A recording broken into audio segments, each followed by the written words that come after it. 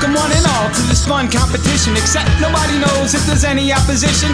Face so friendly, smile disarms, everything's good, no cause for alarm, cause I'm like you, and likewise the same. But for you this is work, and for me it's a game. Give a thumbs up if you know what I'm saying. Next round starting, believe that I'm playing. Introduction's not needed, been completed so to speak, since I always act familiar each and every time we meet.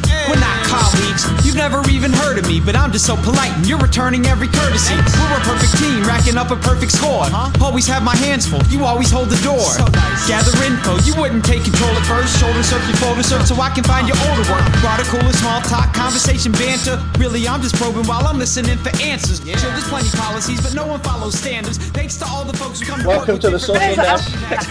I don't understand. It's name's, you know, Bruce Hornsby. It ruins every podcast. Oh, man. Come on, keep going. Okay, welcome to the social-engineer.org podcast number 33. Number 33! See, that was better than Bruce Hornsby, I'll tell you that much. Oh, that just makes me sick to my stomach. I don't understand what's so bad about it. It's a good song. You know, it's like from 1924 or something. It's terribly old. Listen, the release date was...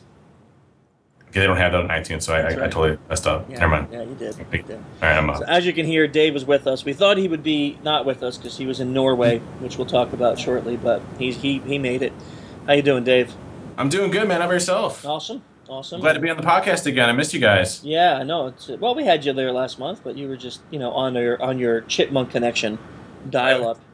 Yeah, it was. You know, I was on an OC13, but it's fine. Yeah. Well, it sounded like you were on a 13. You know, I'm pretty sure it was all you guys and not me. Sure. So. Yeah, that's why we can hear like Dr. Ekman great, but you know, you were. Right. Yeah. You the least common denominator. Yeah, exactly. At least. Listen. Everybody was wrong, and I was right, and I'm fine to admit that. Why is it always about you?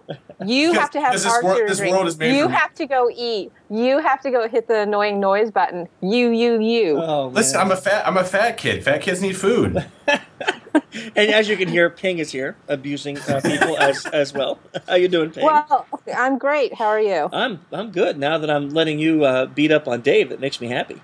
I am Hey, just what is it? How did we ever get to this point, by the way? Well, because, you know, when we had some other panel members that got busy and couldn't participate anymore, we invited some new people on. And I swear you strategically get people that will go against me. And Ping happened to be a good friend of mine, and, you know, we were talking one day, and I said, how would you think about joining me on the podcast? And she thought she'd try one or two, and, you know, it was just love at first sight. You know, here you are. No, this all came about because it's all about him. We wouldn't have to pick on him if he wasn't the fat kid that was hungry, and not just hungry for food, hungry for attention. Listen, okay. You said it. You said it. Ouch. Let's not even go into you, Ping, okay? I mean, that just... crazy evil complex with a soft interior heart that won't let anybody out, won't let it out because you're afraid of what it'll be. That's fine. Right, what it'll be. But I was trying to come back with something creative, and I'm not good at arguments. Oh, Dave, I love you, man. What it would be? Oh, wow. She's just gonna rip you apart, bro. This will make things better.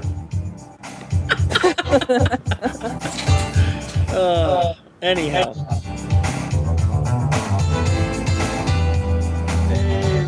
I'm just gonna keep going. No, we gotta talk.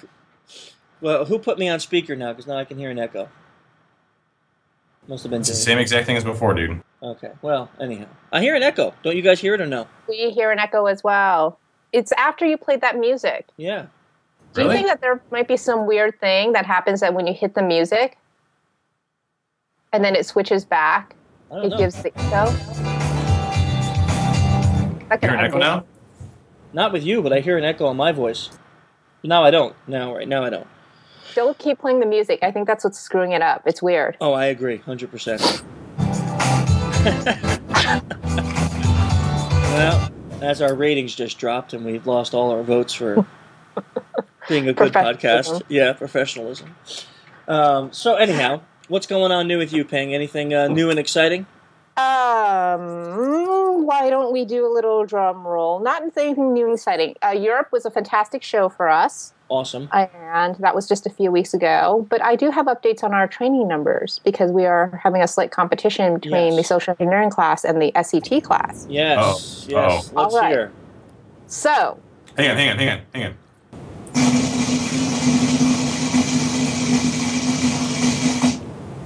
Social engineering for pen testers has a total of 12 students. Woo! That's beautiful.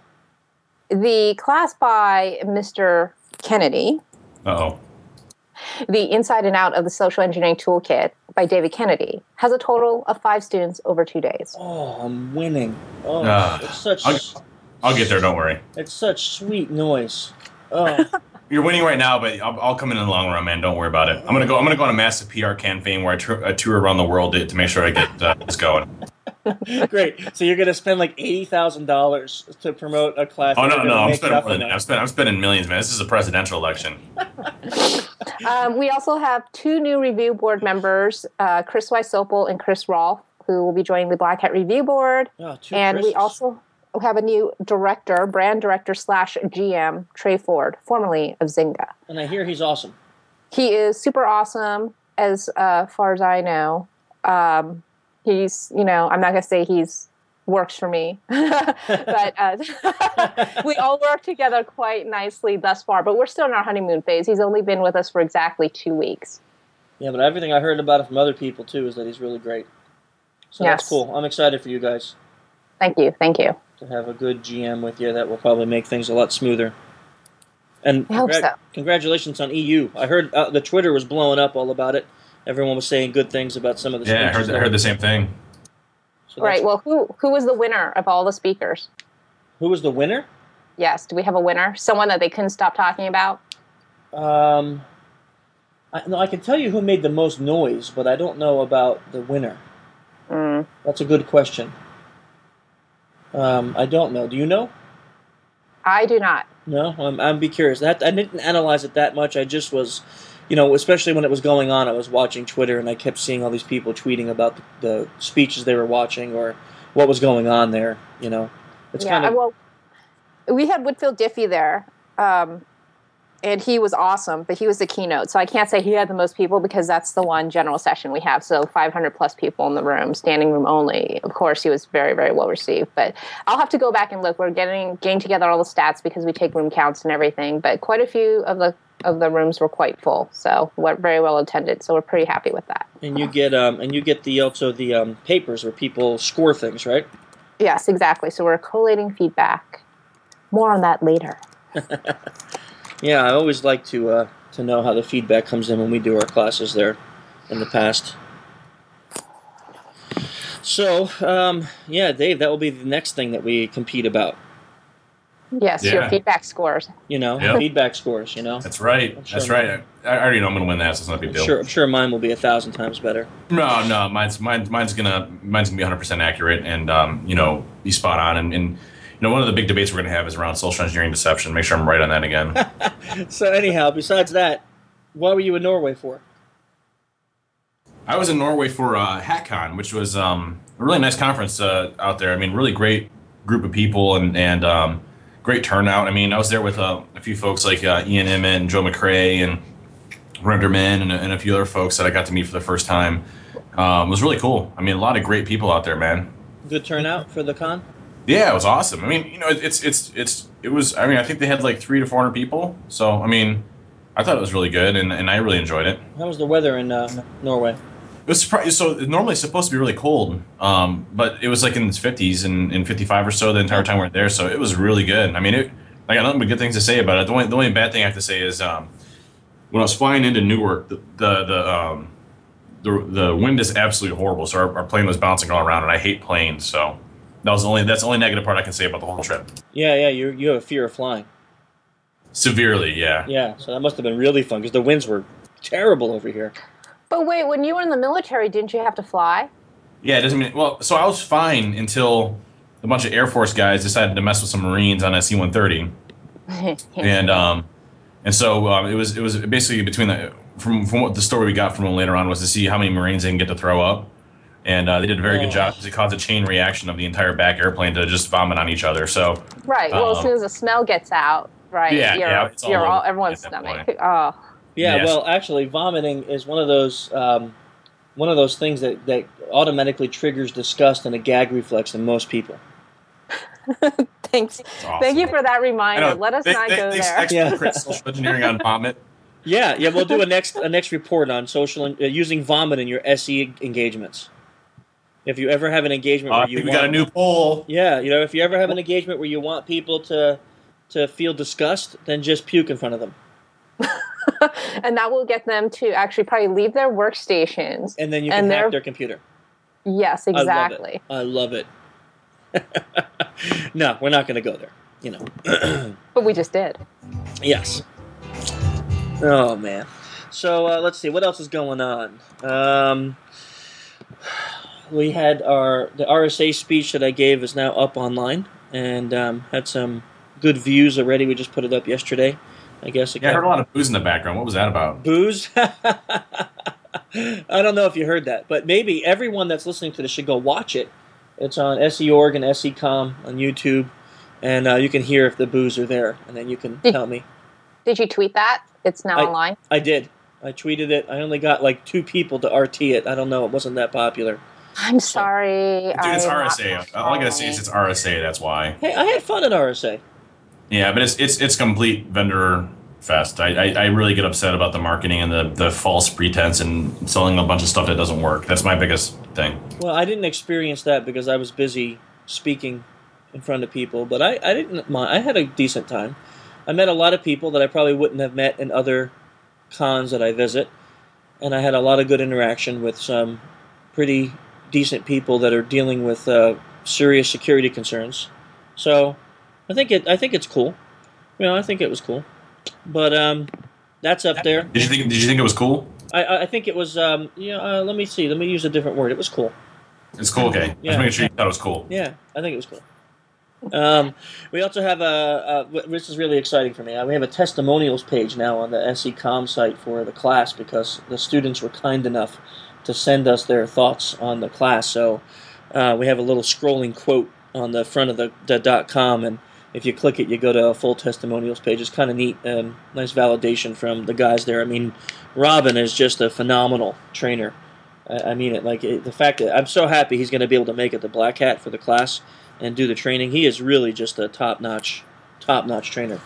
The guy's probably the most positive dude I've ever met in my life. Is he cool? He's more than cool, but he's cool. Yeah, He's elite cool. he is.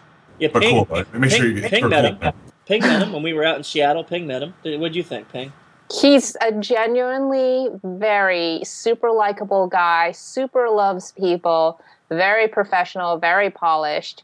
I don't have anything negative to say about him, which is strange. Yeah, I know. The guy is ridiculous. He really is. I've never That's kind met of weird about anyone. coming from Ping. It is. I mean, but I actually looked like there was. Wait, are you guys dating? She's not dating. Wait, Robin's who's dating married. who? Robin is married happily with 2 Oh, kids. okay. Sorry. She's not dating Ping. I would only say that there's just a little thing that he had some little quirks, but they were still cool. So, but I mean, But honestly, normally when you talk about somebody, it's about ripping them up. So when you talk positive, I was caught off guard. So something might have happened. I figured, you guys are not dating or married or it wasn't all about him. That's the point. And that's his book. So, yeah, he rocks. That was cool. But besides that, nothing. You know what we do have coming up is we're going to be announcing the DEF CON contest coming up. The DEF CON SECTF and the SECTF for kids are going to be getting announced very soon on the SE.org site. We're going to be getting the sign-ups for that going. And also, we have a T-shirt contest this year. Dave, not what you're thinking. What? Not what you're thinking, Dave. We're going to have an SE.org design a T-shirt contest. We want people to design a T-shirt. I knew as soon as I said that, it came out of my mouth, you were going to pervert that, so I figured I better jump in quick. Well, that's how I roll. Yeah, I know. So I'm pretty excited about that. That's going to be pretty cool. And huge. I know you guys didn't even hear it yet. I don't know if I could play it. Maybe I'll do it afterwards. You guys can hear it. But Dual Core did a whole new song for the podcast. Awesome. Yes. Have you heard it yet? He sent it to me. It's awesome. Is it cool? It's more than cool. Okay. First of all, it's Dual Core, so how can you even argue it, right? A song just for us. That's cool. Yeah, it's pretty awesome. Those guys really do tremendous work. So if you need to check out the rest of his music, dualcoremusic.com. He just rocks. And of course, our other sponsor, Spy Associates, at spyassociates.com. They give us some cool stuff we get to check out, play with throughout the month, so that we have some neat spy gear we get to do on our SE engagements. What else? Let me see. By the time this comes out, I will have been in and being in the UK, doing a training there. Yep, I'm excited about that. Our first overseas training. So our guests. Yeah. Oh, you know what? Who we're missing? Jordan. Everyone's going to be asking. Jordan got sick. Jordan is at home playing sick. I don't really believe he is sick. I think he just was tired and didn't want to come on the podcast today or whatever. Maybe he's got a girl. Very possible, I guess. Jordan, if you're listening, Dave wanted me to say something bad about you, but I'm not doing it. So, anyhow, our guest today is Josh Klein. He is, I don't know how to describe Josh. Josh, he describes himself as a hacker of all things. So not necessarily that he's always computer hacking, but he's done some pretty cool scientific experiments in his career, even in animal training, behavioral training, and things like that. So he's always looking for ways to kind of dissect behaviors and understand them a little deeper. So we thought it'd be cool to have him on and talk a little bit about what he's done. He's done a lot of speeches around TED. That's probably where I saw him online in a TED speech that he gave about some cool machine that he made, and he's been all around the U.S. and the world giving speeches on different topics and nice articles and stuff. So we're going to get Josh on now, and then we will talk to him a little bit more about this. Let's see. Okay, we got our guest, Josh Klein, is with us. How you doing today, Josh? Doing well. Nice to have you on the podcast. Before we got you on, we were just talking a little bit about a TED speech that I saw you on. I wasn't there. I saw it on video. And in the speech, you were talking a little bit about some experiments that you did. But before I get into that, maybe you could just kind of give us a little introduction about who you are and what it is that you do, so that maybe the audience who hasn't heard might be a little more familiar with you. What do I do? It's always sort of a puzzling question. Right now I'm working on promoting a television series that I just shot for National Geographic that's going to come out in late May that's about innovation. Yeah, that was fun. I never, I haven't owned a television since I was 15, so it was sort of odd to be going and hosting a series. But it's sort of part and parcel. And what's the show? What's the show based on? Well, I don't know if you know this show in the 70s called Connections with David Burke. Nope. It basically was like a Nova-style show, and each show talks about how an ancient technology connects to another technology, connects to another innovation, and then all the way up to modern day. Wow. How it enabled modern day innovations and what's going forward. So basically it was an excuse for me to travel all over the world and play with crazy stuff. I got to play with one of the original Gutenberg Bibles. I got to mess with one of the original Enigma machines. Really? Which was, that was super cool. How the heck did they let you do that? Yeah, we had to sweet talk some people, but so got to do crazy stuff like that, which was fun. That sounds pretty awesome. Yeah, and outside of that, I'm looking at writing another book on the effect of reputational economics, or basically how large-scale reputation and trust systems are being changed through the scope and scale of the internet. Doing a lot of public speaking and generally getting in trouble making crazy stuff. So before we talk about your experiment that I saw your speech on, I'm curious about this topic of your book. That's an interesting topic. Do you feel that social media and the way that we interact, even on a business sense today, greatly affects people's reputations in the business world? Well, yeah, and now I haven't written the book yet. I haven't even gotten a book deal yet, so there's no real book to speak of. But with that said, I think that there's a lot to the topic in terms of it used to be that human beings were in small villages and you had, say, 100 people or so. And for most of human history, we were hyper-evolved to make evaluations about those other people, guessing what their behavior would be, making estimations of what their responses to us would be, and doing valuations for trade, whether that was like actual commerce or interactions and favors. And now we can get a lot of that same information on the internet about anybody. That's interesting. Which changes the game. Well, hey, maybe if people are listening to this, some publishers or book houses, they'll be contacting you. Sounds like an interesting concept for a book, something I would read. Yeah, well, we'll see. So when I saw your TED speech, you were talking a little bit about a behavioral experiment that you did involving pigeons. Involving pigeons or crows? Crows, sorry. I was thinking birds. But so what is the basis of that experiment, and why did you decide to go that route? Well, the experiment happened, and given the audience that I'm guessing is listening to this podcast, they'll relate to this. Basically what happened is I got in an argument with a friend of mine late at night after we'd had a few too many drinks about whether you could do anything useful with crows. And he told me that it was impossible, which really, I'm sure a lot of you share this with me. I find that very, very bothersome. Like seriously, we put people on the moon, we invented penicillin, we've done a lot of crazy stuff. And we're doing more crazy stuff, and you're telling me it's impossible to train crows to do something useful. So I found that very irritating, and was irritated enough that I ended up making a vending machine that autonomously trains crows to pick up coins that they find on the street and put it in a box in exchange for a peanut.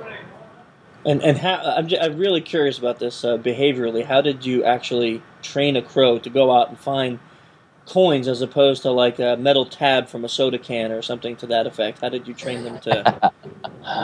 Well, so you kind of hit the nail on the head there, right? So now all of our experiments were with captive crows. We're working now on making a kit that should be available in the next few months. That'll be available either open source, or you can buy a pre-packaged kit that you can assemble yourself.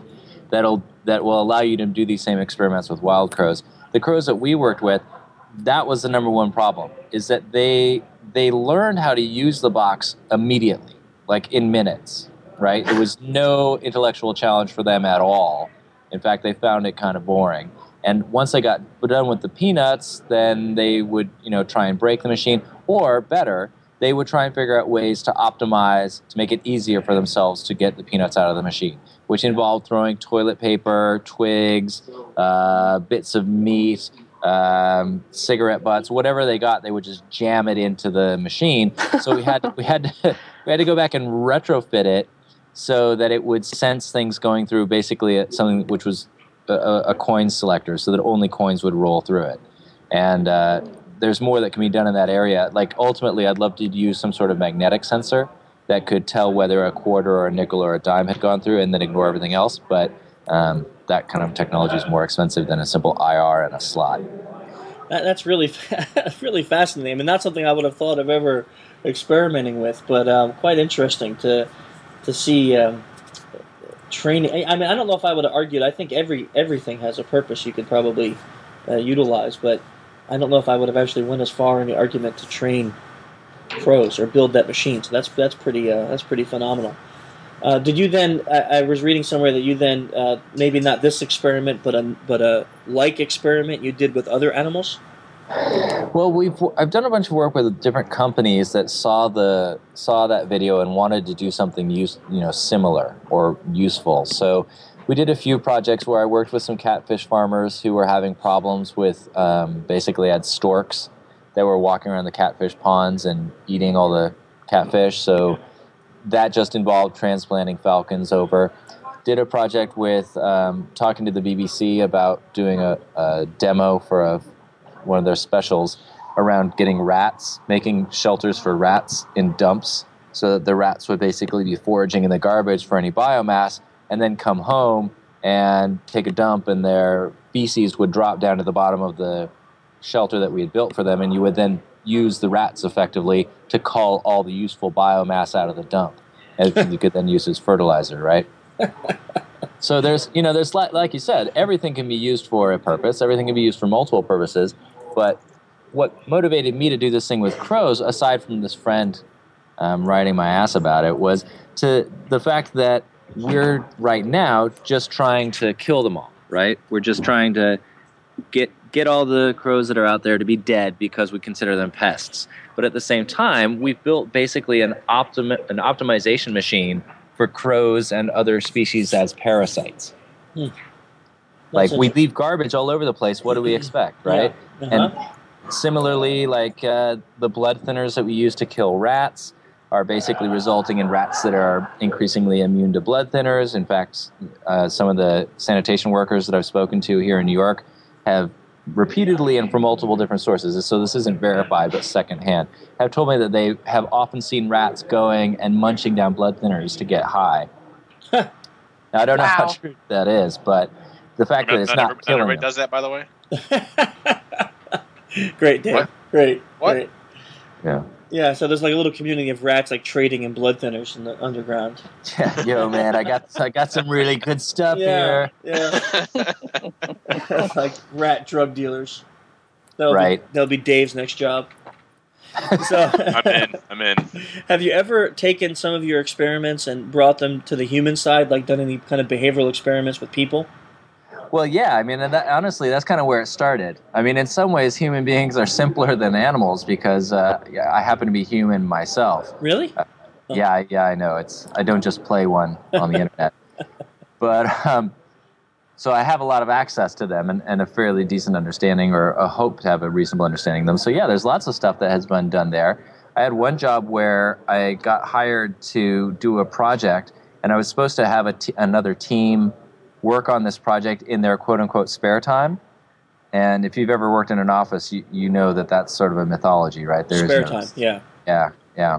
So what I did is everyone in this office was working in one way or another on projects involving Bluetooth, and the entire place was wired up with Macs. So I got access to their Macs and turned on the Bluetooth and then set it up to do a polling so it would tell me who was where in the office, right? So then I filtered out for the 5 people whose time I wanted, and I found that every day at lunch they went by one of their members' desks before they went out to eat anywhere. And it happened to be, an attractive graphic designer. So I just showed up at that person's desk every day about 5 minutes before lunchtime, and usually I had some pretense for being there. And then when the whole team came by, I'd say, guys, I'm working on this project. Do you have any ideas about blah? And they'd say, no, we don't have any ideas about blah. I mean, maybe you could try so-and-so, but whatever, we're going for lunch, right? And I kept up at this for a while, and eventually when I came around, they'd be like, hey, Josh, we're on our way to lunch, so we can't really talk, but about that blah, have you thought about X, Y, or Z? I mean, I think X would be really cool. And after a week and a half or so of this, they started investing some serious time into it, and eventually they were putting in lots of time after hours working on it, because just by pushing ideas at them and then having them go to lunch, that became a topic of conversation, which they then became invested in, which they then invested a lot of time in, which then allowed me to get my project completed. So, I mean, in a way, this is like a really benign but extreme form of social engineering, because you put yourself right in their path, knowing where they were going to be at the right time, and instead of kind of forcing them to think, like saying, you guys need to do this, you just implanted certain thoughts that allowed them to kind of reframe their thinking and then spend the time that you wanted them to spend originally. Right. Like if I'd said, hey, give me an hour in a conference room to brainstorm over such and such, they would have said, yeah, maybe sometime later, right? But they were going out to lunch with the other people that I wanted them to be talking to about this idea. So I just presented them with this idea and let them go to lunch. Did you ever try to inject yourself into their lunch plans to see if you could make that hour meeting over lunch, or? Eventually they did invite me. Not every single day, because they were working on other projects, and it wasn't as though they were, it's not as though I met them that first day and said this idea and they immediately spent the entire hour talking about the idea. Uh-huh. It was more that I was slightly annoying, but not overwhelmingly annoying, and my timing was really, really good. So how long did it take to go from 0 to where they're actually feeding back ideas to you? It took a week and a half, 2 weeks. Uh-huh. So not that long. No, it wasn't bad. I mean, and ultimately we got the project done when we needed to. And I mean, they had been told that they were supposed to work with me, but as you know, they had other things going, right? Right. So really what I did that I felt made it successful was to show up at the right time with some information that they then had a half-decent reason to talk about already, right? And that from there, they went ahead and got invested by virtue of the fact that they were going and spending 60 minutes with their friends. And one of the things that they had just been presented with was an idea that they could talk about. Yeah, that's interesting. Have you ever, now this, I'm putting you on the spot here, but have you ever kind of analyzed what it was, what psychological principles or what it was that actually worked in this kind of an experiment? You mean in terms of like actually scientifically designed tests? Yeah, like why, you know, I mean, the answer might be obvious, but I'm thinking, you know, like if you just, like you said, you went up to them and said, give me an hour in a conference room going over this, the answer would have been, oh, yeah, okay, you know, maybe under force they would have done it, but a lot of times they would have just played it off because they have a lot of other work to do. But by doing it this way, you actually got the same results, maybe took a little bit longer than what you would have wanted, but you got the same results, and you did it with them actually enjoying it and wanting to help you. It sounds like at the end they were now coming back and feeding you ideas that sounded exactly like what you needed and what you were looking for in the beginning. Well, yeah. I mean, in the end, they were asking for me to stay after work for a couple hours to work on the project with them, right? Yeah. So I consider that a win. I mean, alternately, I could have chased them for months and months hoping to get some time from them. And instead, they came up with some ideas that I thought fit the profile of what needed to get done. I went to bat for them to get them additional resources to get their ideas made, and they then produced them, right? Now, I could have gone in and said, I think one of the things that would have broken it is if I'd gone to them and said, here's my idea, I want you to execute on it. While you're at lunch, think about ways to execute on it. I don't think that would have worked, right? Right. But instead, I said, here's an opportunity. I was thinking about, hey, what do you think? And for them, that was extremely non-threatening and a potential opportunity for them to express themselves or to implement their own ideas. So then I became the gatekeeper for them to get the resources they needed to actualize it, or actualize something that they actually wanted on their own. So by the end of the actual engagement, they needed you to implement ideas that they had for the project you wanted them to work on. Yeah. Wow. I mean, they needed permission to do it with the client, and they needed some resources to make it happen. So yeah, and I was the one in charge of the project. Yeah, what a perfect reframing, really. If you think about it, that was like a whole reframing of their previous mental condition of being too busy. And over a week and a half, you were able to reframe them to not only want to devote time to it, but then to actually inviting you to stay after work in order to do that. That's pretty cool. It was useful. As an ancillary to that, and something that I found very interesting was the fact that I found where and when I could find these people just by doing a log analysis of, you know, the Bluetooth on the computers, which were basically tracking where their laptops and phones were. When that came out that I was doing that, because I continued to use that tool, you know, if I needed to find so-and-so, I could do a pretty good estimation based on past behavior about where they would be when, or I could just look up real time and tell where in the office they were. And the office was constructed such that there were very few lines of sight, and it was you know, you had to wander around for quite a while to find anybody. So eventually it became known that Josh could find anybody at any time, and he would just come and hunt you down wherever you were. And then eventually word got out about how I was doing it. And when word got out about how I was doing it, people got really pissed off. Uh-huh. They were really not happy about that, and so I had to close the system down. And, you know, it would have been better if I'd not brought it up, but there was a privacy concern there, so found that interesting. Yeah. I was going to ask about that, but I kind of forgot that point, but that's a good one. So you were tracking people through their Bluetooth devices, and they got a little ticked off. Yeah. That's quite interesting. Do you have maybe another social experiment or behavioral experiment you did with people? Because that was a good one. Well, I guess, I mean, the other one for me in my mind is training people around email and messaging. Mm-hmm. So, for example, my mom is laid back, she's really relaxed, and she's often told me she doesn't want to be a burden to me and doesn't want to, like, waste a lot of my time because she knows that I'm busy. So getting my mom to chat, you know, is a little bit difficult. So I taught her how to use instant messaging, right? So when I'm ever online, she can contact me wherever I am. So if she wants to talk, I'm around. My dad, on the other hand, is really verbose. And so his emails are like 8-paragraph monstrosities, right? So I taught him to use text messaging, which limits him to 140 characters at a shot. So now if he wants to communicate to me, he gets 140 characters, and that's it. And it works out really nicely. And it took them like 2 years to figure out that I had been teaching them different ways to communicate to me. And now they both have access to both. But it was sort of funny for a while there. I'd really optimized my parents by medium. And how was the I don't know if you want to give away all the secrets, but I mean training them. How did that work? Because I mean you're now, if your dad's personality type is when he starts typing, he wants to type you 8 paragraphs. Changing that could be a very difficult process. I would imagine if it's within his personality type to actually talk that much or talk to you that way. Well, I mean, basically, when he texts, he'll limit himself for what he's communicating about unless he thinks that we need to chat, and then we'll set up a phone call.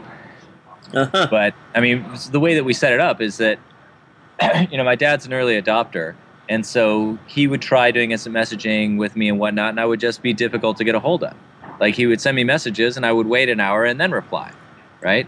And so he found that was not an effective way to communicate. Whereas if my mom communicated with me on instant messenger, I would reply right away. And she would find that was a successful way to do it. Well, my mom was not inclined to typing on the phone. She's not an early adopter the same way my dad is. So that just wasn't really an issue there. And for my dad, he felt that it was kind of cool to be able to do this text messaging stuff. And he'd gotten the latest phones and whatnot. And I replied right away to his text messages. So it just taught him that was a good way to get a satisfactory response. But you can do this. You can do the same thing with email, right? Like, I'm sure you've noticed that you can train people to respond certain ways on email that are optimized for how you want it to work, right? Sure. Yeah, tell us more about that.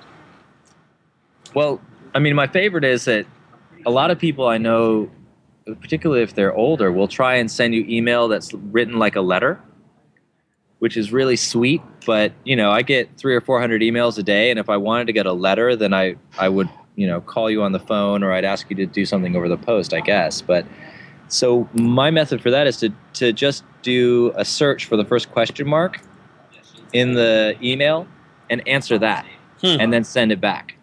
So they may have sent 6 paragraphs in which there are 3 questions buried, but I just do a search for the first question and reply to that. Then they have to send me a version of the email again, right? And I'll just answer the first question of that unless there's a bullet point or a couple one-sentence questions.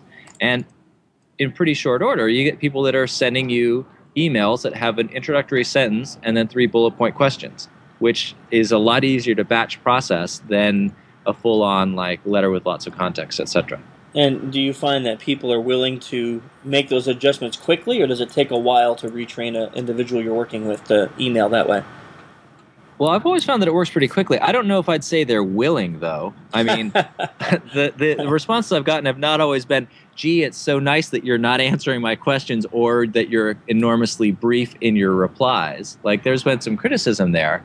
But overall, I think that the benefit is worth the cost because it means that I'm now exchanging information as effectively as possible and moving projects forward. Now, obviously, if someone's mom just died and one of the questions is, can you be at the funeral and can you also drive my dad? Well, you don't want to skip that second question, right? Like you probably want to spend a little more time on that particular email. Right. But for a lot of business correspondence, I found that works pretty well. Huh. Interesting. That's an interesting concept.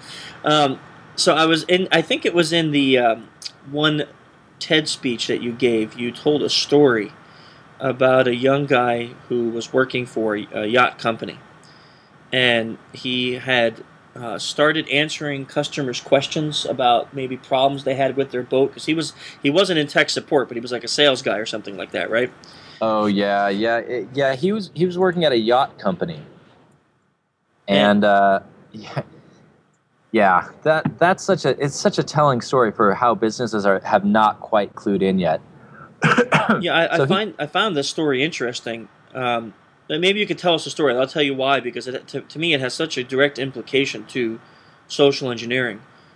Right. Well, and this is about the young guy that just gets out of school and he goes and works for the yacht company, right? Yep.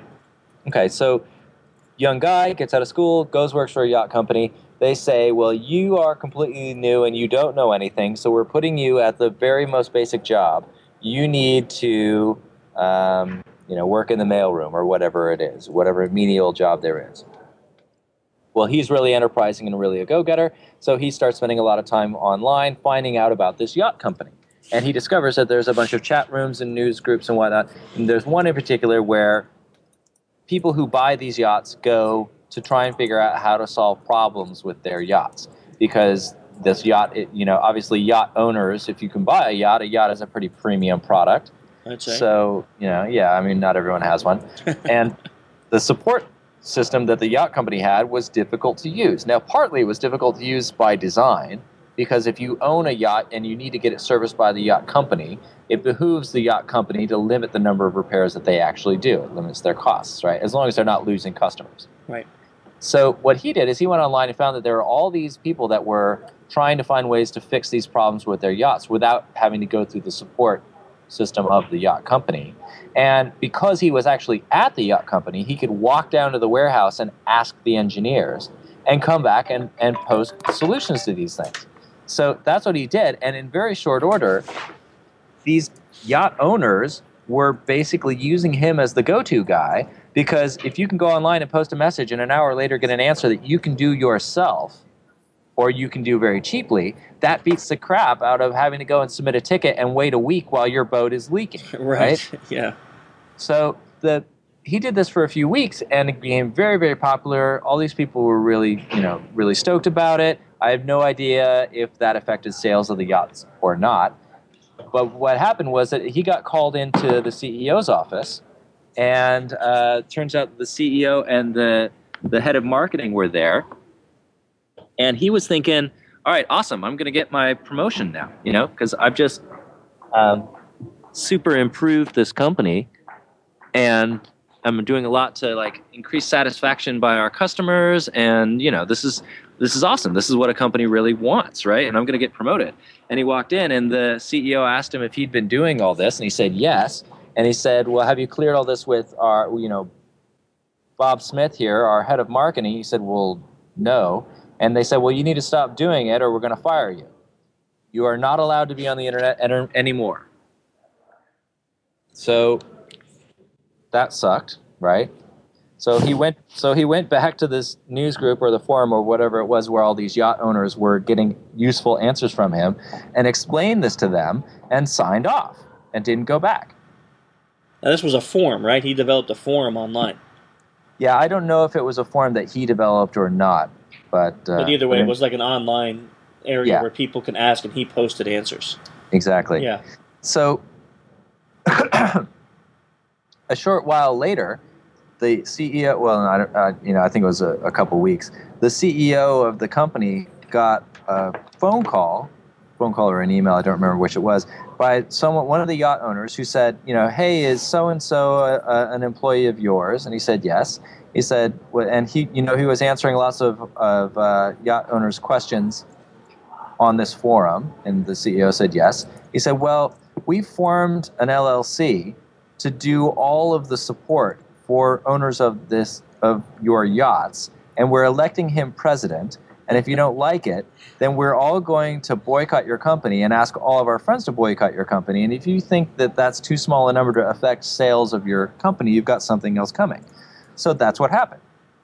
This guy got basically brought out of the mailroom and made CEO of this small company, which then handled all the support requests for this yacht building company. Oh, because he answered their questions and treated them the way that they wanted to be treated. Well, now that's what I see as being a major shift in how the consumer-seller relationship is changing, right?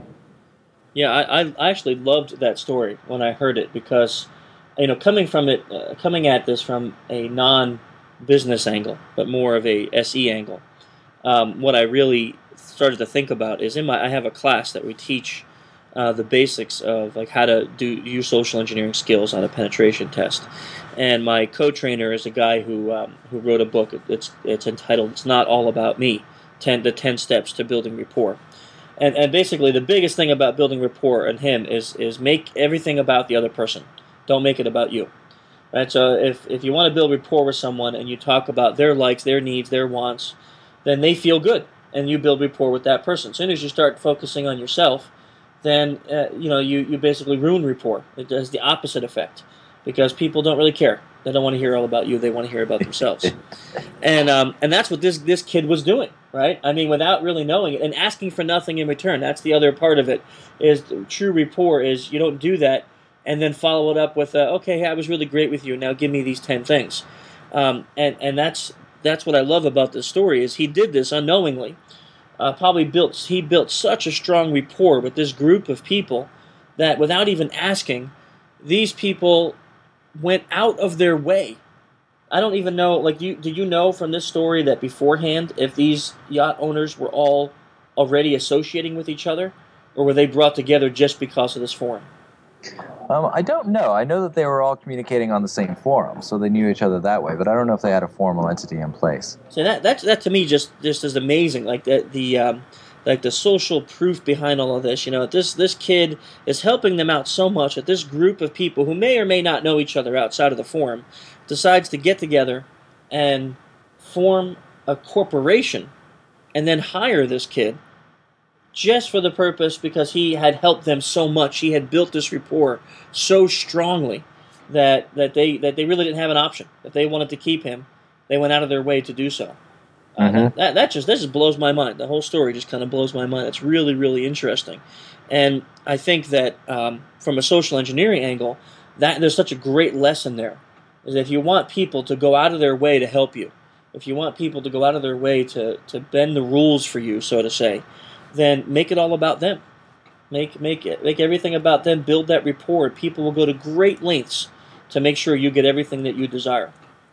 Well, it's also, it's the same premise behind open source software, right? Which is, if you've got something useful to other people, you can hoard it and prevent them from having it, or you can share it and make sure everyone has it. And if you do that, then everyone benefits. But the side effect is that human beings are built to appreciate that sort of thing. Gift economies do exist in the world, and there's a reason for that, and that is that gratitude and reputation do play a role. And increasingly, that is the currency online. Is if you write a new tool, you put your name on there and contact information about you, and you help people use it and give it away for free. That in turn, they'll turn around and funnel opportunities to you. Like that's a lot of what I do is I go and give speeches and present information to people that otherwise wouldn't get access to this stuff, and they turn around and make sure that I have other opportunities to do that for pay. And that works out extremely well, not by virtue of me saying, I will come and talk to you only if you pay my premium amount. Right. Instead, it's, hey, let me come help you guys out. And if you find it useful, then say something good about me to someone that can hire me to do something. Yeah, that reciprocation is very important.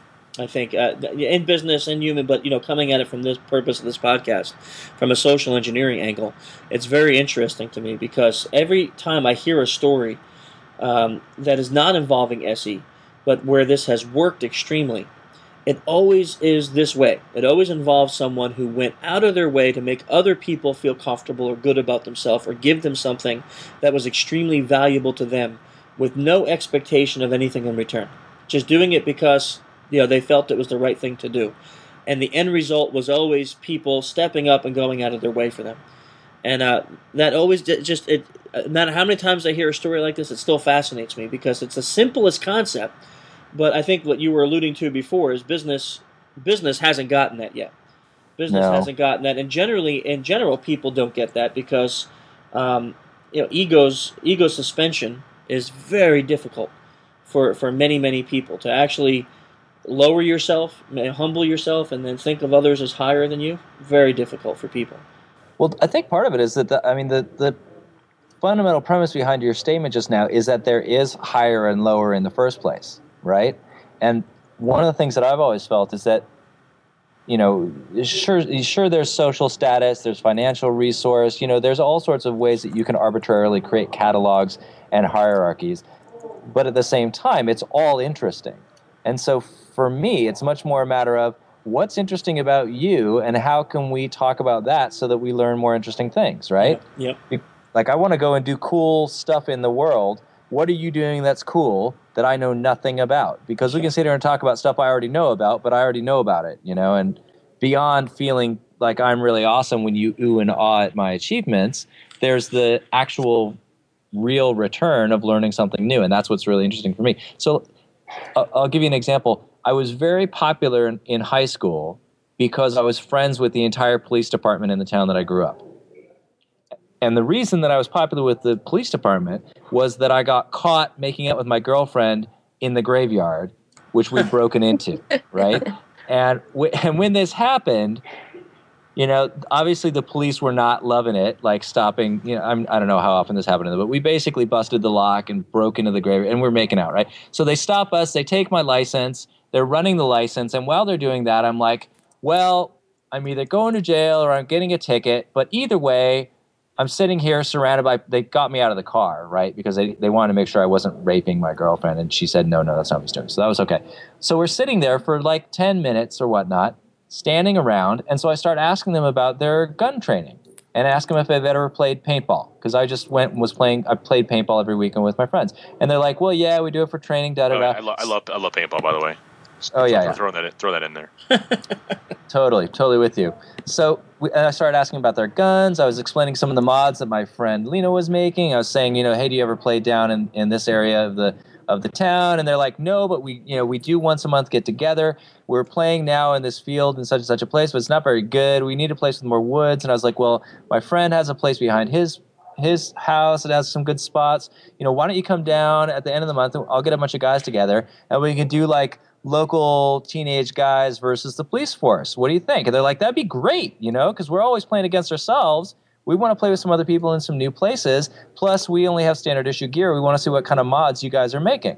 And so I said, this is all while we're in the graveyard, while my girlfriend is in the car getting dressed, more or less, and the police and I are standing out with the lights flashing while they're waiting for my license to be run. And we're making this appointment. In the end, they're like, okay, well, we're supposed to give you a ticket for whatever it is amount, but if we manage to bust your ass this weekend, or at the end of the month when we play, then we can talk about you paying up or not. And we all had a laugh and shook hands. And I went home, called on my friends. We went and played paintball with the police force. We became friends with them. And for the rest of the time that I was a teenager growing up in that town, I never got busted for anything. All about them, right? Well, yeah, more, but not even more about them. Just, I guess the thing that my friends found interesting was, and one friend in particular told me this, which was, if I had been caught red-handed, so to speak, by the police, the last thing in my mind would be to ask them about their gun training.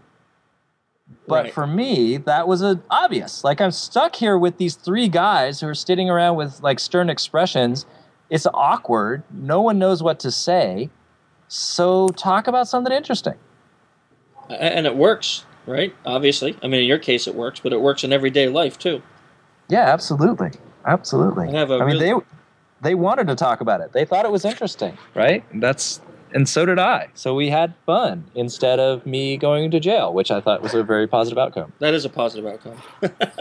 I have a good friend. His name is Tom McIntosh. He's an older guy. He's a world-renowned trombone player. He plays jazz music. Amazing jazz player. The guy probably is one of the best. Played with all the biggies back in the day. And I asked him once how he got to be so awesome at it. I said, was it like 8 hours of practice a day, or what was it that made him so awesome? And I was a younger guy at the time, so I didn't really get the concept of what he told me as the answer.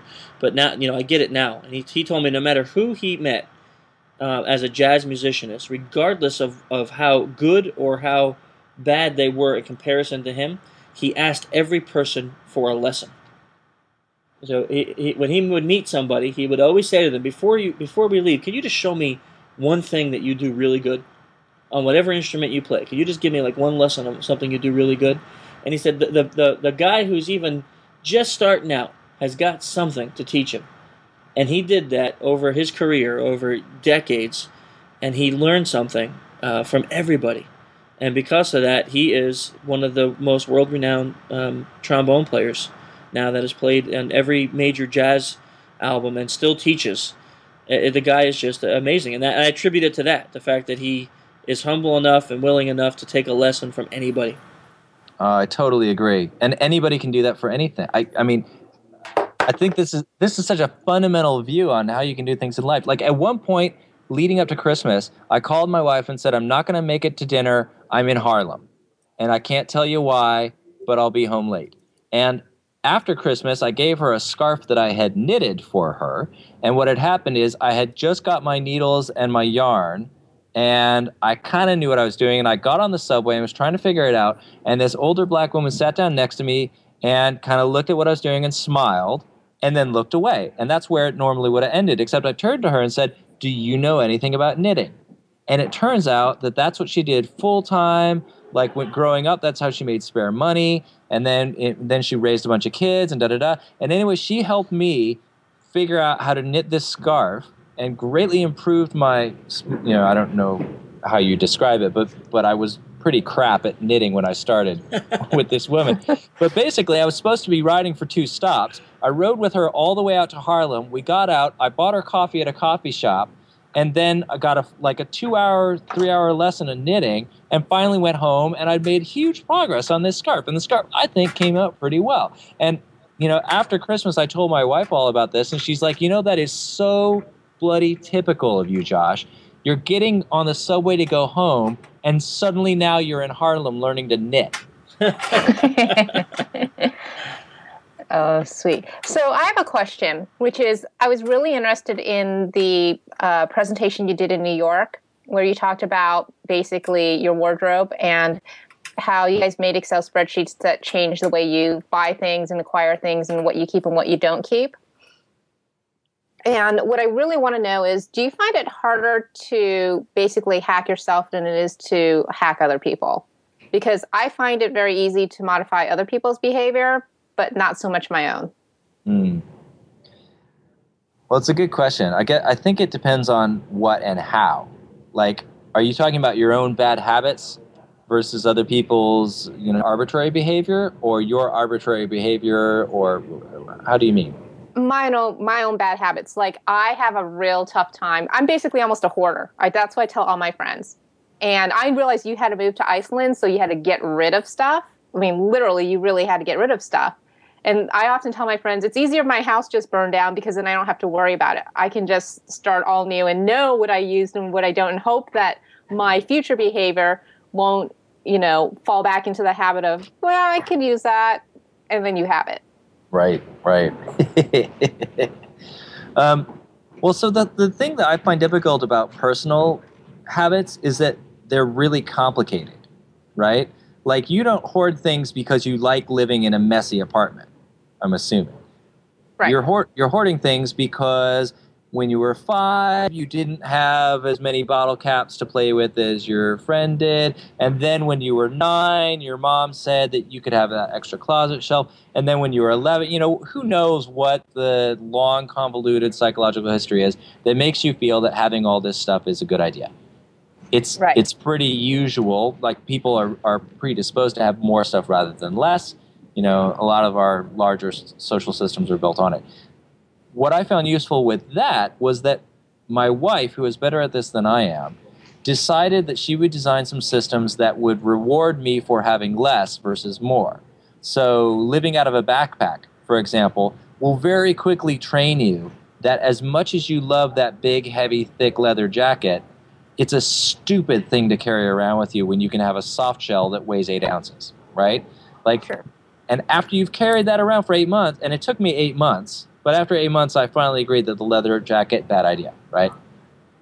That was a system that's kind of extreme to get yourself put into. There's other systems you can put in place, but your point is a good one in that it's difficult to do that to yourself.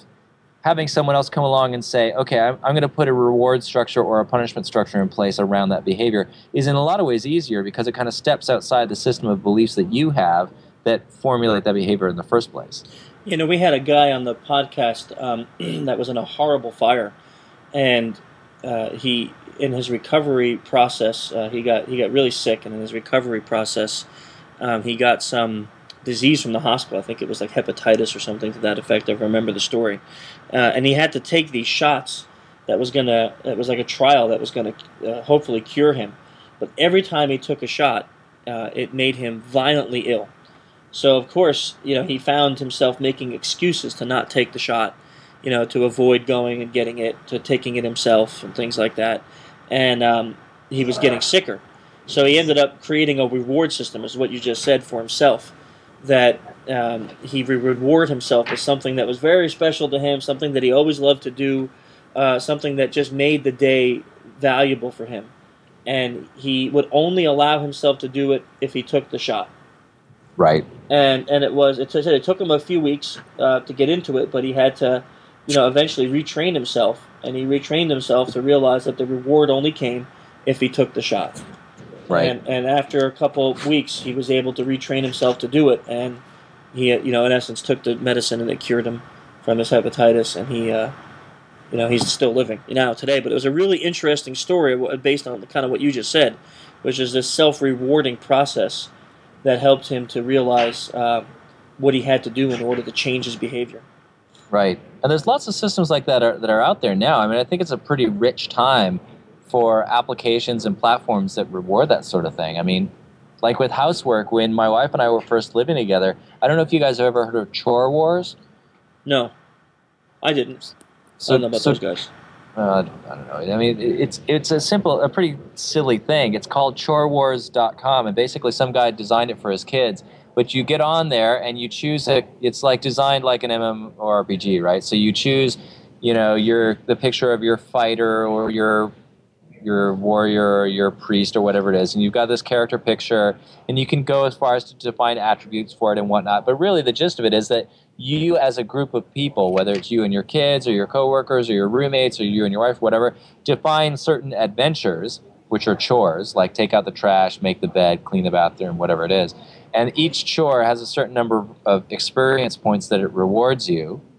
And then each chore only comes up every so often, right? So you can't clean the bathroom 3 days in a row and not clean it for the next 3 weeks. But when you do that, you get experience points. And when you log on, the character with the most experience points appears to the farthest left on the screen, right? So they're highest up. So now, on my wife's birthday, at one point when we were playing this, she got up at 6 in the morning to clean the litter box so that she would level up ahead of me, so she'd be at a higher level than me all day on her birthday. Like, she was because me and my wife were pretty competitive. So it turns out that competitions really work for motivating us. But, I mean, to get back to your question, in terms of how to change your own behavior, I think it's a matter of experimenting with which sort of behavioral adjustment systems work well for you. So like I said, competition works well for us. Reward systems might work well for you. The good news is there's lots of things you can play with. Cool. That's an interesting story about the chore. I never heard of the site. Heck yeah. I think I would lose constantly if I had to compete against my wife. Well, I mean, you pretty much lose against anybody, Chris. No, not that's not true. I'm sure you do nothing around the house, but I mean, I do some stuff, but I think my wife would definitely obliterate me. She would always be on the top left all the time. Well, so you need to. So this is interesting. Eventually, what happened is that we stopped doing it because we started throwing everything else in there to give us an edge. So like eventually, I'd be like, taking all these old CDs and converting them from physical medium onto the backup drive is really time consuming. Don't you think that counts as a chore? Even Well, because you are cleaning up the house. Right. Yeah. See, so that counts, right? And so grudgingly, my wife's like, okay. Well, then she'd be like, well, organizing the spice cabinet really is a chore. And I think we got it down there. Well, it's nothing I would ever do. So then eventually we just had a bunch of chores that were in there that were optimized for us individually, and we were just kind of making an arms race. So we called it in. But the upside was that the larger behavior remained, right? Like the house now generally stays pretty clean without a lot of effort from either of us because we habitually clean it. So you built a new set of rules basically within your own personality that now you do these things without the reward being needed. Right. At least I would say so. I would have to check with my wife on her opinion on that one. That's interesting though. Yeah, so I mean, it's almost like you formed a new habit. Yeah, exactly. Which is probably one of the hardest things they say to do, right? Because what's the old rule that it takes like 30 days to build a habit and like 3 7. to break it or 7 to break it, something like that? I think it's 7 weeks to make a new habit. 7 weeks, okay. But I mean, I gotta believe, honestly, like running 5 miles every day, it's gonna take me more than 7 weeks. Using less salt, probably not gonna take 7 weeks. Yeah. Okay. So depending on, I would imagine that whatever your propensity is for, I agree with that. Yeah, that's interesting. But that's the same system that we use for like dog training nowadays. Like they're like, first you reward, and slowly you wean them off the treats so that you don't have to carry a bag of treats with you every time you want them to sit or heel or, stop barking or whatever it is. And so it's funny how the kind of things that we use for animal training kind of extrapolates up into human training. Yeah, we're not so different, really. Yeah, and people will get offended. Not on the podcast. But people will get offended when you say that. But that was what I found interesting about your research with like the crows or, even this kind of stuff that we now take it as all the same principles, really, a reward mechanism. Right, with the crows, it was if you find this particular item that I'm looking for, you get rewarded. And with you and your wife, it was, if you take this particular action, then you get rewarded. It's the same exact concepts, just wholly different. Tying that into kind of like a social engineering point of view. We don't have normally in an engagement, you don't have weeks to build a new set of internal rules for your target. Let's say. You can't go and build like a set of new philosophies or actions over 7-week period. So you have to do this in a very quick kind of manner, where you're working with this person, and a reward can be something even more simplistic. Maybe it's just recognition. I think it kind of ties into maybe how you did that with your mom and dad, with email. If your dad responded in a way that you were trying to train him not to respond in, you did not respond to him. That's a very quick way to kind of learn, oh, well, my wife got a response from my son. Well, how did that happen? Oh, well, I ammed him. And then maybe I tried that. Then he tries it and you respond. So it's like, oh, well, that's the way we get a hold of Josh, is just through I am. Well, the flip side of that is that you can look at the systems that people have already been trained to and exploit them, right? So like one of my favorites is if you're on the cell phone, people are trained not to question what you're doing, right? So if I'm walking up to a door and fumbling around for my, key pass, people are trained to open the door for me. Yep. Right? Because that's polite. And they're also trained not to ask me what I'm doing there because I'm on the cell phone. So you take those two behaviors, match them together, and suddenly you've got people that let you into buildings you have no reason getting into. And I think that you don't have to train people to do useful behaviors as much as you need to recognize the useful behaviors that they're already trained to do. Yeah, I think the cell phone thing's an interesting point because when you look at a cell phone allows you a lot of personal freedom.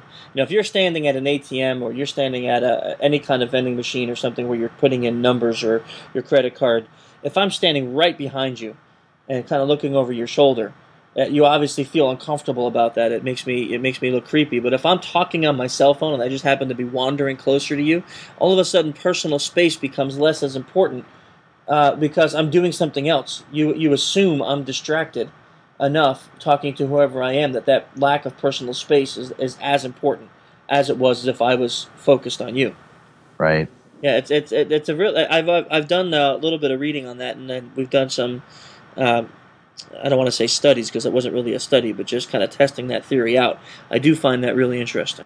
So, Josh, if people wanted to find out more about you, the things the speeches that you've given, or the writings that you've done, the book that you have written, where can they go to find out more about you? Probably the website josh.is is the best place to go. Simple enough. And if anyone wants to find your TED speeches, I know I found them on YouTube. They had a TED speech up there, but I think you have links on your site to all of your different writings and speeches and articles that you have out there, right? Yeah, I think there's a page called Speaking that'll list a bunch of them. I mean, yeah, if you're curious, there's plenty of stuff there. Excellent. And do you have a Twitter account people can follow you on, or any kind of social media? A lot of our a lot of our listeners like to join and follow people once they hear them talk if they find what you're saying interesting? Definitely, yeah. It's Joshua Klein. So at Joshua Klein, check it out. There's another guy named Josh Klein who writes about social media and whatnot, and he's pretty popular. I got to say, a lot of people think that I am him. I don't know if the inverse is true, but like I said, I got the exact same problem, man. I got a Dave Kennedy that's in the security field. That's in information security. Yeah, Well, but that Dave Kennedy actually is interesting. So, well, I was going to say, as long as that other Dave Kennedy is more popular and saying more interesting things, then it's good. As once that other Josh Klein starts making me look bad, we're going to have hard words. yeah.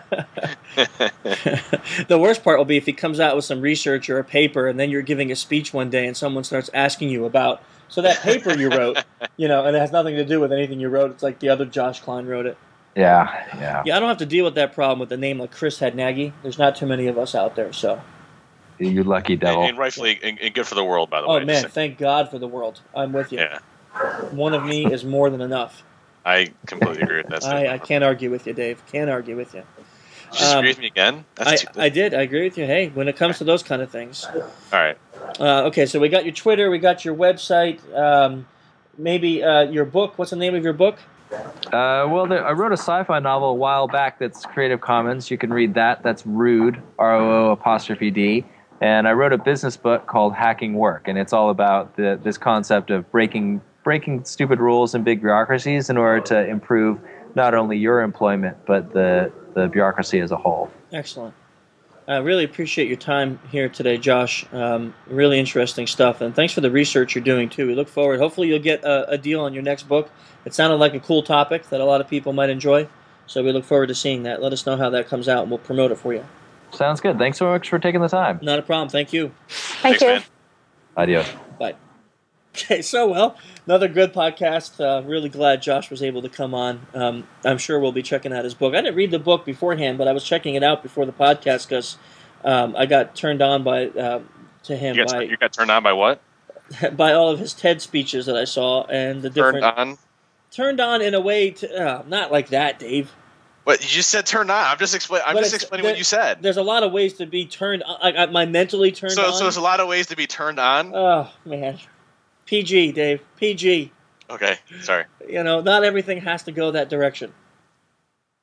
Listen, you're the one that said turned on, dude. I'm just quoting what you said. Don't get all mad at me. I'm not mad. I just find it amazing that I could say anything and you'll turn it to some kind Why of... do your brains keep going there? Mine doesn't. Dave, don't say your brains. Dave's brain. I was all fine saying the word turned on without turning it to a sexual connotation, but Dave cannot do that. Listen, I can't help it if you said the word turned on. Like, what else am I supposed to take it on? I wouldn't be like, so hey, I was walking down the street and I was turned on by this car that was walking past or driving past me. You just don't use that in that context. What do you say you know for? It's true. New poll.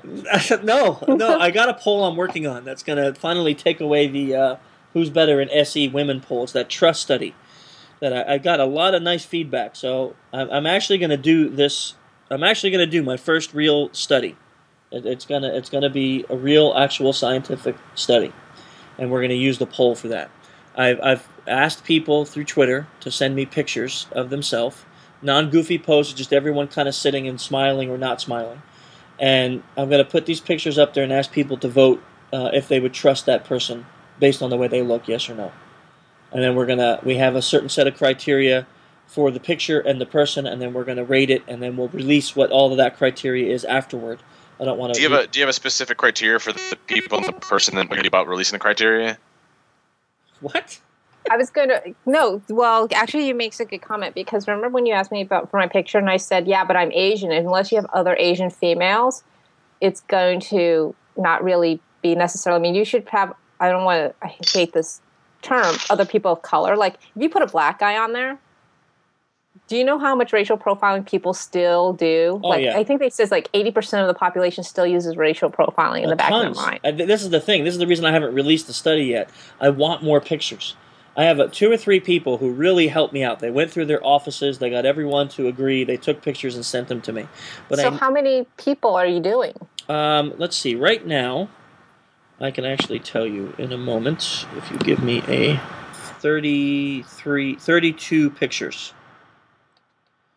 And, How many do you want? well, I'd like to have more diversity, like what you said. I'd like to have people of different cultural backgrounds and skin colors.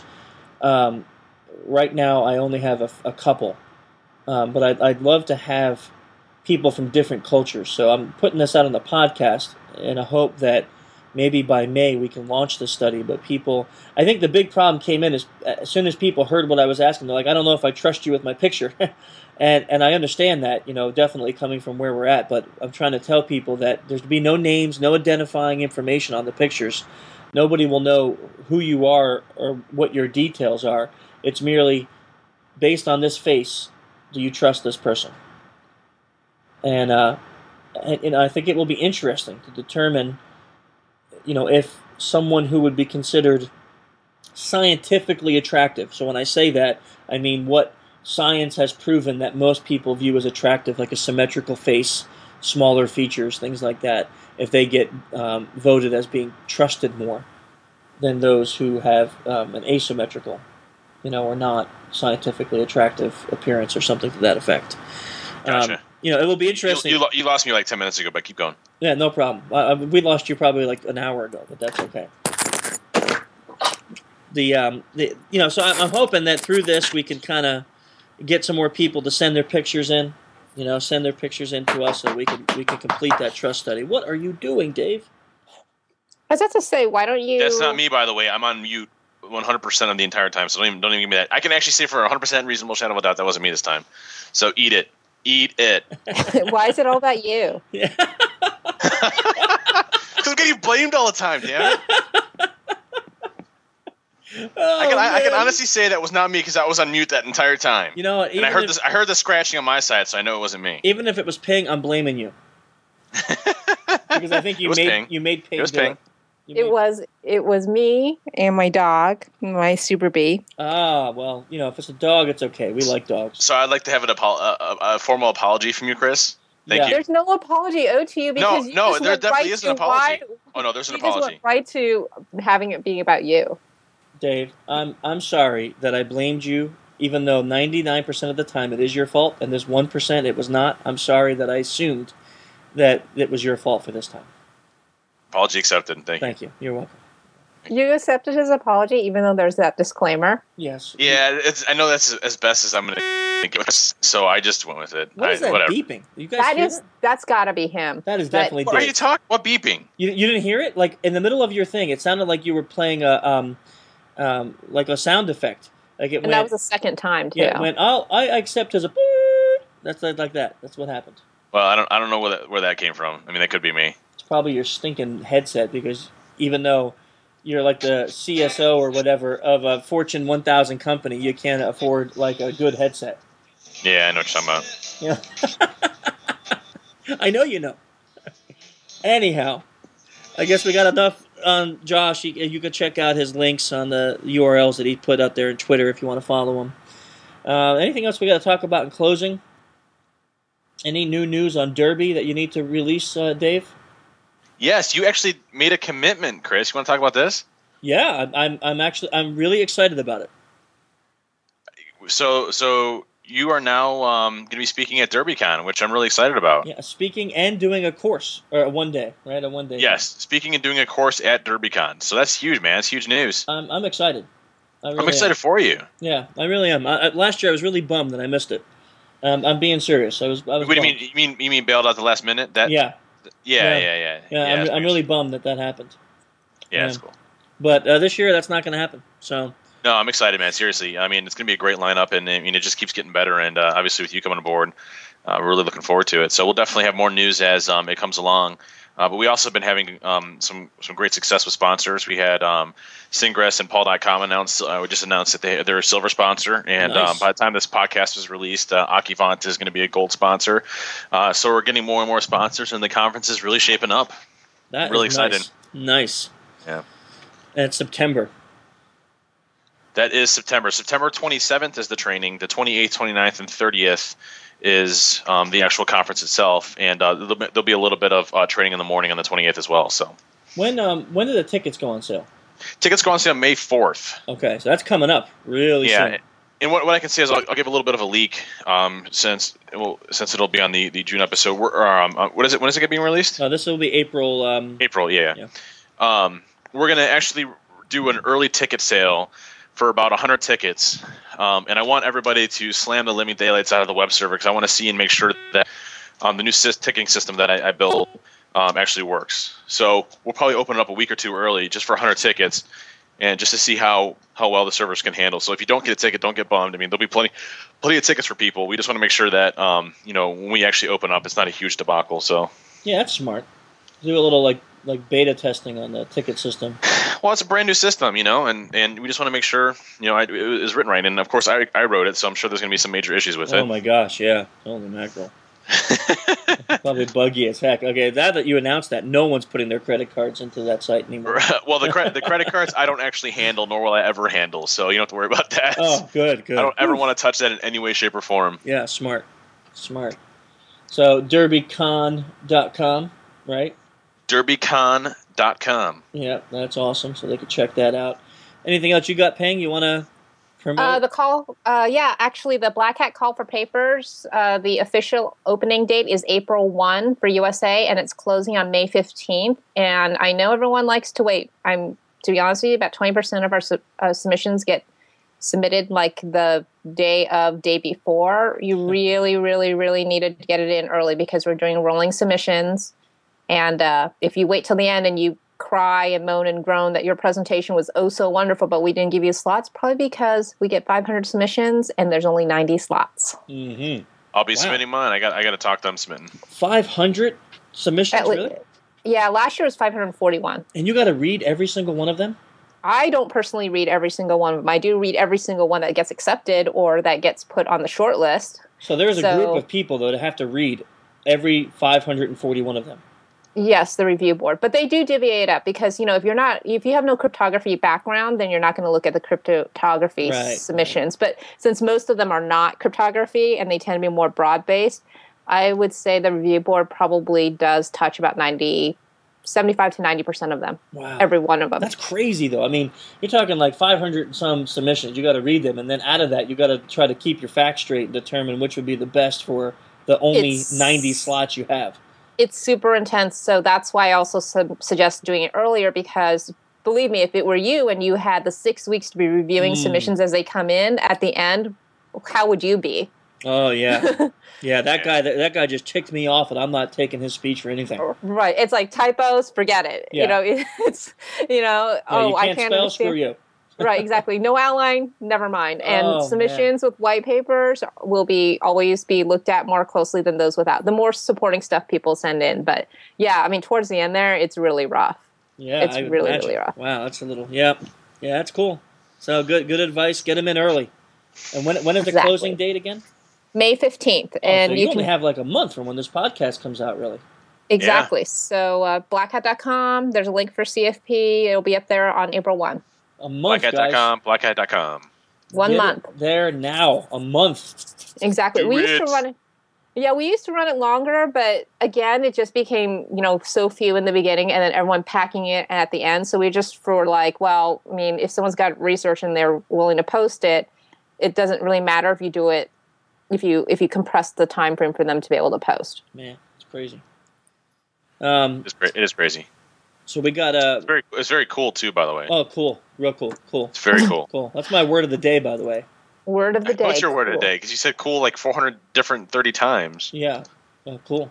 Cool. That I said that. Yeah, it's cool. Yeah, it's cool. I got a video that we're going to be posting on a little promotion for the class. It is. I was inspired by you, Dave. Oh yeah. I was inspired. It's cool. I made a video out of iMovie. I'll pass it to you so you can see it. I'll pass it to you. I want your input, but yeah, for sure. Because after when you made that one for Derby, I was like, I thought you actually had it professionally done. So that's how good it came out. And then you were telling me iMovie. I never played with the thing, and I booted it up and started messing with it. And Peng was kind of saying, you need to really make a video to promote this class. And I spent a couple days doing it, and really, I think it came out great. Is this your Black Hat class? Yeah, for the Black Hat class. That's cool. I just did one too for the Black Hat class. It's better than yours. It might really. It might be better, but you know what that means, Peng, is he didn't do one, and now that he heard my idea, he's going to go do one. Exactly. Damn I was just about to say, why is it all about him again? Yeah. I did one too. Yes, Me too. Yeah, I wasn't doing that competitively. I was just saying I'm excited about it. That will be on the site and it will be on that's YouTube. cool. No, seriously, and that's really cool. Black Hat will be promoting it. Keep in mind, Dual Core. If you really like the song, check it out on his site, dualcoremusic.com. Are you gonna send that to us yet? By the way. Yeah, as soon as I'm done with the recording, I'll pass it to you guys so I don't kill the Skype connection. I'll pass it to you. Ping's, So are you gonna get that to us? I mean, seriously. Ping's favorite way of passing things is through Skype. I despise it. I don't even understand. She loves me. Or not. Or not, but you know. Yeah, or not. Or not, but maybe. I don't know. You can check us out on social-engineer.org or social-engineer.com. On Twitter, we're on the irc.freenode.net network on channel social-engineer. On Twitter, Human Hacker. Keep the submissions coming in, guys. We really love all the feedback and newsletter articles that you're sending in. And if you want to be part of the trust study, email us at contribute@social-engineer.org. Also, remember, guys, our goal is to beat Dave in the sign-ups for the class. So right now we're doing a great job at that. I just got to hit 20 before he hits any real number. So come on, 8 more people. 8 more people. That's all I need. Come on, guys. And then you get free stuff from Dave. Free stuff from Dave. So anyhow, until next time, we'll see you guys in the UK. Talk to you later. Peace. Confident. Peace. Like I'm in a hurry. Like I've got work to do. Like I'm going places. Welcome one and all to this fun competition. Except nobody knows if there's any opposition. Face so friendly, smile disarms. Everything's good, no cause for alarm. Cause I'm like you, and likewise the same. But for you this is work, and for me it's a game. Give a thumbs up if you know what I'm saying. Next round starting, believe that I'm no signal, my battery is finished. Hey, could I go and use your phone for a minute? Thanks, yo, I had to make a call to play it down while my rootkit exfilled your data to the cloud. Plain to stall, stand appalled, gotta take my time scanning all your systems, the ones you didn't wipe. Scamming y'all, I got terabytes of drives. Cannonball in the dumpster when I dive. Black and white, all the info with the details. And what type of person really prints out emails? Still intact, all the sentences and questions. I mean, paper shredders really aren't that expensive. Yup, we want it all, the kit and caboodle. It's not that impressive, I just know how to Google. Found the CEO with the social network name, sir. Nope, it's Dual Core, we're just leveraging the framework. Welcome one and all to this fun competition. Except nobody knows if there's any opposition. Face so friendly, smile disarms. Everything's good, no cause for alarm. Cause I'm like you, and likewise the same. But for you this is work, and for me it's a game. Give a thumbs up if you know what I'm saying. Next round starting, believe that I'm playing. Welcome one and all to this fun competition. Except nobody knows if there's any opposition. Face so friendly, smile disarms. Everything's good, no cause for alarm. Cause I'm like you, and likewise the same. But for you this is work, and for me it's a game. Give a thumbs up if you know what I'm saying. If you know what I'm saying.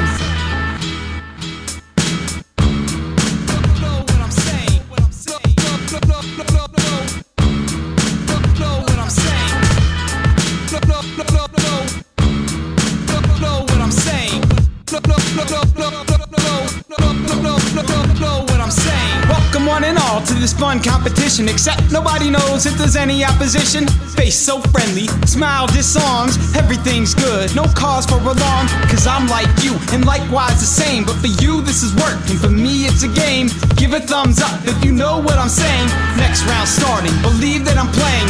Know what I'm saying. Know what I'm saying.